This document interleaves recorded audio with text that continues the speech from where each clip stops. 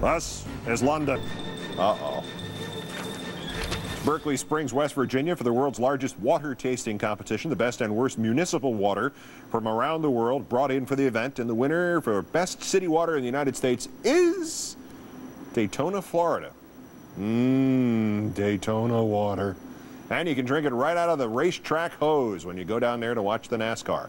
Our reporter from station WHAG witnessed the judging. They try and see if there's any kind of aroma in the water and then some taste, and if they can perceive any kind of taste at all. What does that taste like to you? That has sort of almost like a metal or a chemical flavor to it. And then the one on your left, well, that one looks a little different, doesn't it? That one's a little milky looking or something. It's not quite clear, so let's try this. That gentleman is resting comfortably in the hospital after sulfur poisoning. Actually, I made the last part up. Sorry.